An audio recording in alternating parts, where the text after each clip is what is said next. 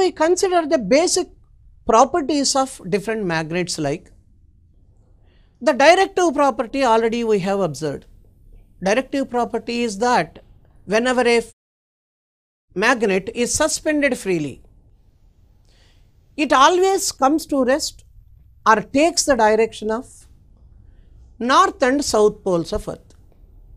Reason also can be understood directly because Earth is a big magnet.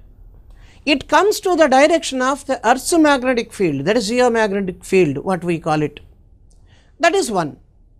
When we consider the poles of a bar magnet or of any other magnet, magnetic poles cannot be isolated from one another. A magnet, when it is existing, it should have both the poles. Separate north pole or separate south pole, or in other words, isolated north pole or isolated south pole can never exist in the universe. So, whenever we talk of any magnet of any shape and size, surely that magnet is going to have both the poles. And one thing more we know, like poles used to repel each other and unlike poles used to attract each other. Like poles in the sense, say two north poles of two different magnets, when they are made to come closer, are placed one adjacent to the other, they repel each other. Whereas one's north and other one's south, when they come closer, there will be attraction between them. What would be the force of repulsion and what would be the force of attraction? How to calculate them? For that, we have the equation Coulombs law. That is what we call it as inverse square law. Coulombs inverse square law. That is the one.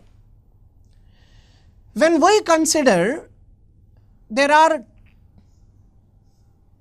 two north poles of two different magnets, say, which are separated by a distance r like this, when their pole strengths are m1 and m2 respectively, then the force of repulsion, when one is north and one is south, that is called force of attraction that time.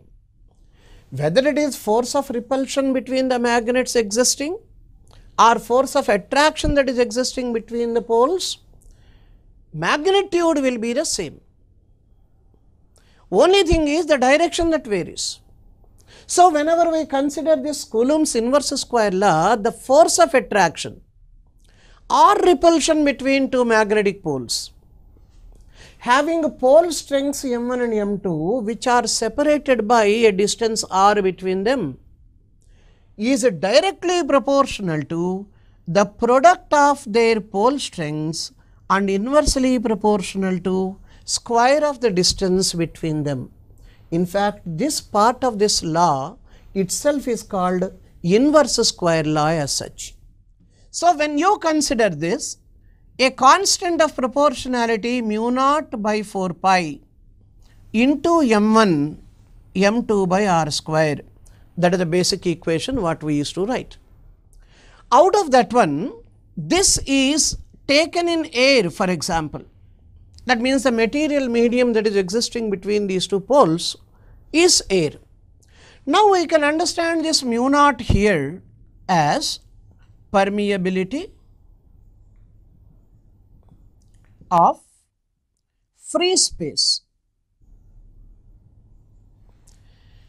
This free space, of course, we used to consider either air or vacuum.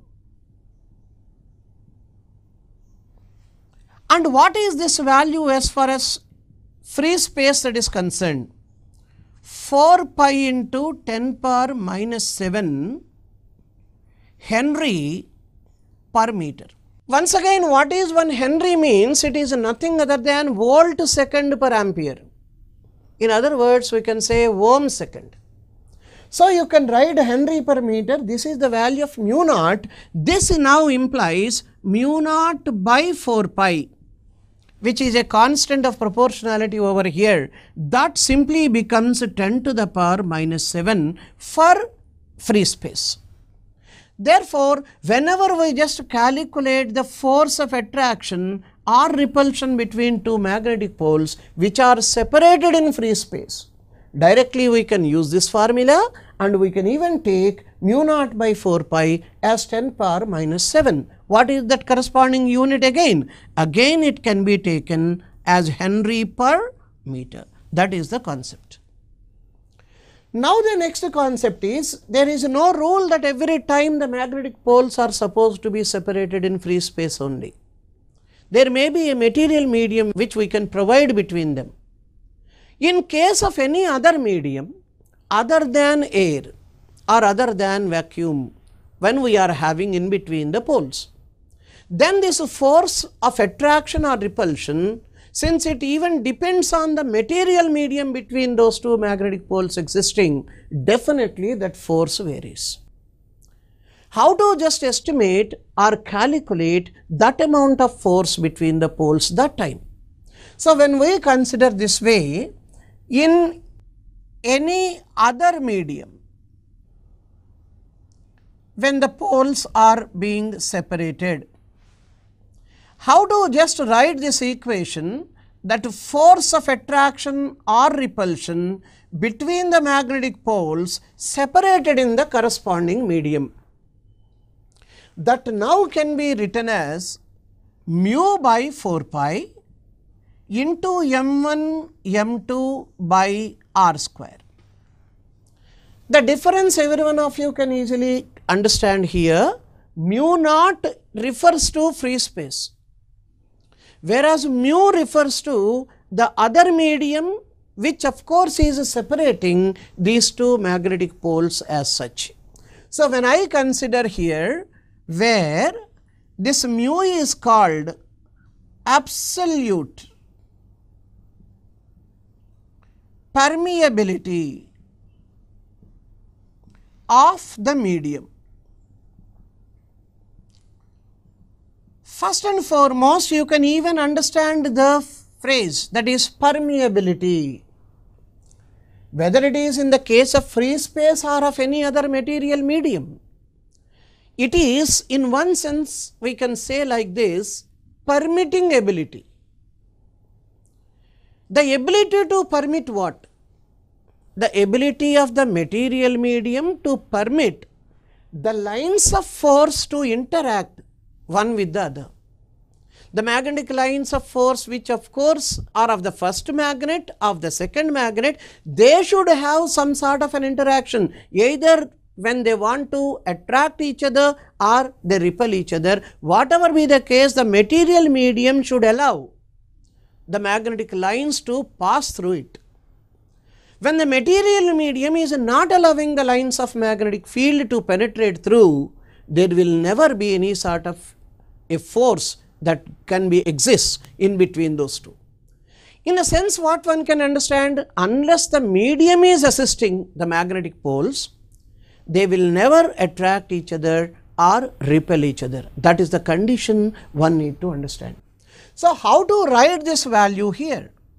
Mu can be written as mu naught into mu r.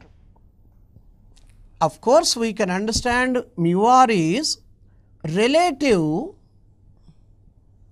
permeability, of the medium, whichever medium we are considering over there.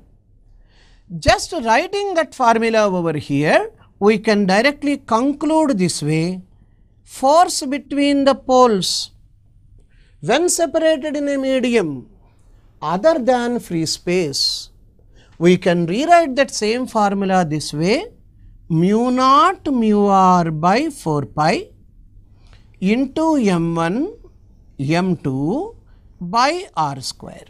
This is the formula for the force between the magnetic poles when are separated in a medium other than free space.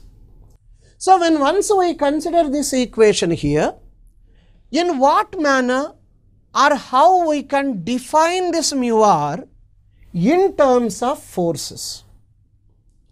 This equation and this equation, when I consider, mu r can be written as F medium divided by F air. You can even write the same equation from this one as well. It is mu by mu naught. Now just look at these two equations carefully. Relative permeability of a material medium can be defined in two different ways. What is the first one?